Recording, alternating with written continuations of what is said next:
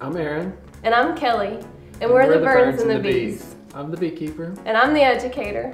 We produce local raw honey, locally adapted bees, and many other hive products. A lot of people have heard about the problems bees are having nowadays. And my point of view on it is they're kind of like the canary in the coal mine with our agriculture system.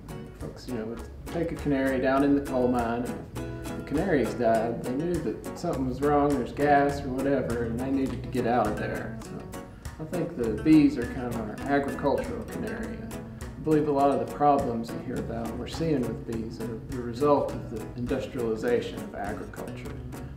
Not just how farmers are growing crops, but how beekeepers are managing their bees. I really think we've got to get back to more traditional ways of farming and raising bees, where we don't rely so much on chemical mite treatments and antibiotics and pesticides with the farmers.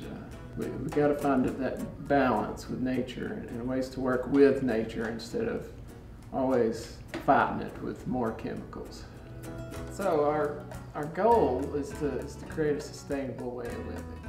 Really improve beekeeping in our state, in our area. The experience I've had with the bees that are widely available for sale has been negative. The commercial packaged bees, I've spent so much money on them and I don't have any of those bees still. They have all died. I've figured out raising my own queens, getting locally adapted stock, and been able to improve my overwinter success every year. I really hope to share those genetics with more Tennessee beekeepers so we can stop importing. In 8 years, our program has reached thousands of kids. The main goal of our education program is to give the community a fun and safe opportunity to learn more about the animals that deserve our kindness and care. We can't expect our children to respect critters like snakes, bees, and spiders if they don't have an understanding of their purpose or a personal connection with them. Our hands-on educational programs provide that connection. My name is Doug Slocum. I'm the founder of Doug's Other Honey in Knoxville, Tennessee. I've been a beekeeper for a lot of years, and over the years I've had helpers. Some good ones, some bad ones, some terrible ones. But the best helper I ever had was Aaron Burns. He's honest, he's dependable, and he's determined to become a beekeeper.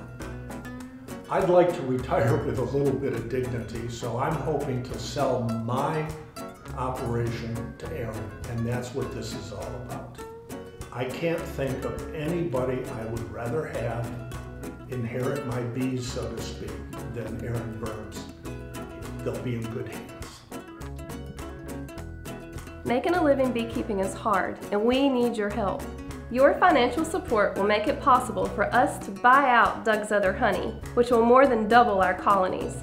This will mean we can continue to offer our community honestly labeled honey, raise healthy local honeybees, and keep our educational program buzzing. So to the fans of Doug's Other Honey, please support this transition so we can continue Doug's beekeeping legacy and take Burns and the bees to the next level.